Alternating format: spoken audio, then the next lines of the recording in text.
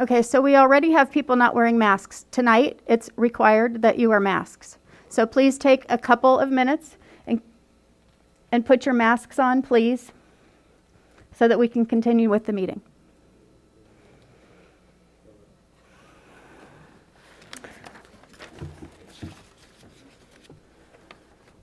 So I'm going to read the longer statement. On December 13th, 2021, the California Department of Public Health announced that masks are required for all individuals in indoor public settings. Otherwise, I will be forced to adjourn the meeting because we are required to wear masks indoors. Thank you for your cooperation as we work to create a safe environment for all those in attendance. Well, since we have people who are choosing not to wear masks indoors, I'm officially adjourning the meeting for tonight.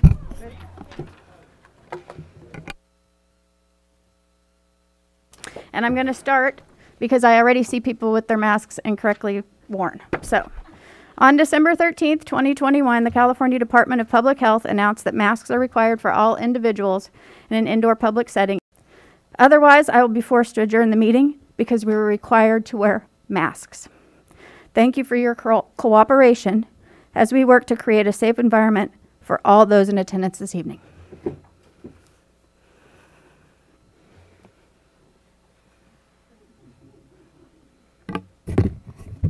I would like to, I was watching Dr. Fauci. We have to wait. This is not part of a comment. I was just going to address the speakers at the podium because we have You also need to have handicapped. your mask on. Well, I'm speaking though.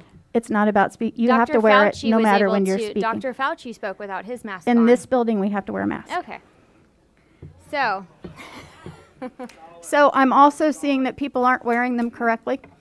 So we have handicapped So at this time, people I'm at going home. to adjourn the meeting at 6:02. I just wanted to remind everyone in the audience that we are currently still under an executive order, which requires us to wear masks in all school buildings. So if there's anyone in the audience that is not wearing a mask, we invite you to take a disposable one that Mr. Mangini has a box walking through the audience. We are also live streaming this meeting virtually, so you're also welcome to leave the public meeting in person and attend virtually at home if you are unable to wear a mask.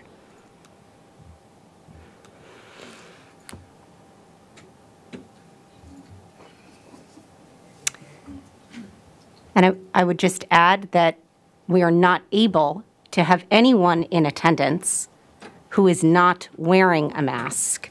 So we will have to ask you to leave the building if you are not willing to put one on.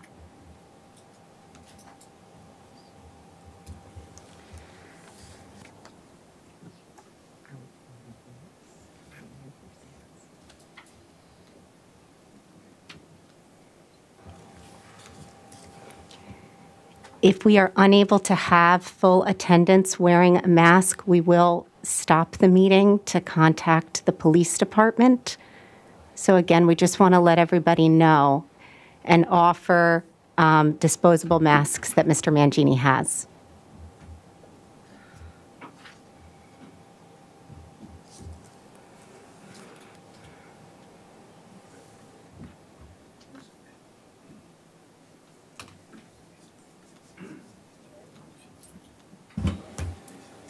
Mr. Petchow, make a motion that we suspend the meeting until the executive order is in full compliance. Thank you, William. And a second? I'll second that. Okay, all in favor? Aye. Aye.